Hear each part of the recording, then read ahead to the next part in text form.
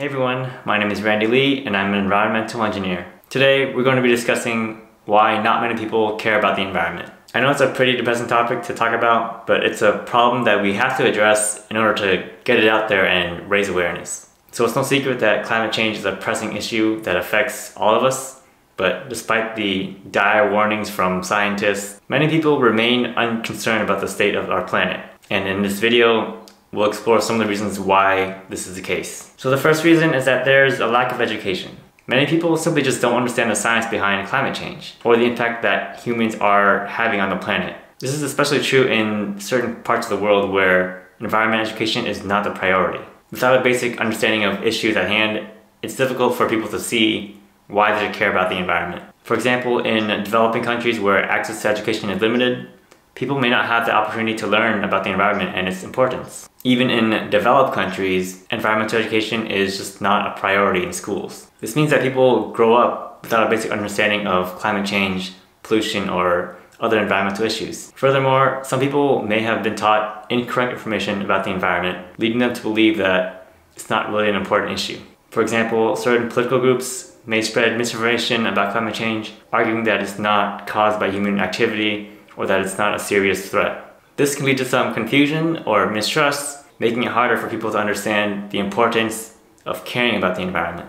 Another reason why people may not care about the environment is due to short-term thinking. We live in a society that prioritizes instant gratification and immediate results. Climate change, on the other hand, is a slow-moving problem that may not have an immediate problem on people's lives. It's easy for people to put off thinking about the environment until it becomes a problem. For example, people may not be motivated to reduce their carbon footprint because the effects of climate change are not affecting them directly. It may be easy to ignore the problem until it becomes an immediate threat, but at that point, it might be too late to take action. Also, short-term thinking may be influenced by economic factors. Some businesses may prioritize short-term profits over long-term sustainability. This could lead to environmental damages as companies focus on maximizing profits rather than minimizing their impacts on the environment. The third on the list is a lack of personal connection to the environment. Many people may live in urban areas where they have limited exposure to nature. Without regular connection to the natural world, it's easy for people to become disconnected from the environment, and they see it as something separate from their daily lives. So for example, people who live in cities may not have access to green spaces or parks. This means that they may not have the opportunity to experience nature on a regular basis, leading them to feel disconnected to the environment. In addition, most people spend most of their time indoors, further limiting their exposure to the natural world. Fourth on the list is political and economic interests. Many corporations and governments have a vested interest in continuing to exploit natural resources, even if it's detrimental to the environment. In these cases, the message that caring for the environment is often drowned out by the voices of those who stand to benefit from its destruction. A big example is the fossil fuel industry.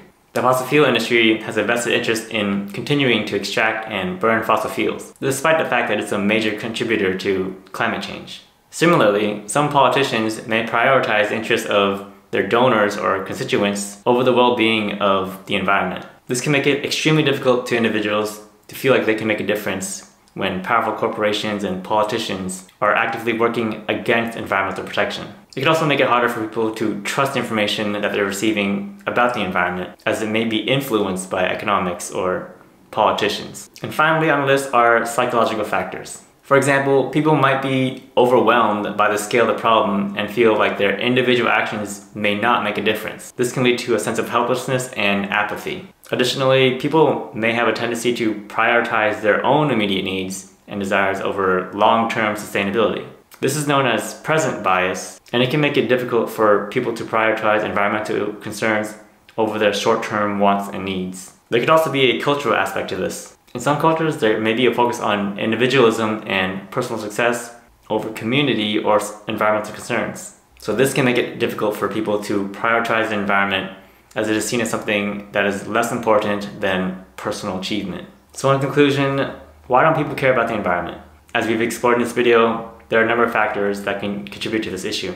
From a lack of education to short-term thinking, political and economic interests, and psychological factors, it's clear that it's not really one issue. It's more of a complex issue that requires a lot of multifaceted solutions. However, it is important to remember that individuals can still make a difference, even in the face of these challenges. By educating yourself and others about the importance of caring for the environment, prioritizing long-term sustainability over short-term gains, and holding corporations and politicians accountable, we can work towards a more sustainable future for ourselves and for future generations. Thank you for watching the video. We hope that this video has provided some insight into why many people may not care about the environment. Let me know what you're doing for the environment, if anything, or let me know if you don't care as well. I'd love to hear your thoughts too on this issue. If you enjoyed this video, please like and subscribe for more content like this. But that's it for this video. I'll see you in the next one. Goodbye.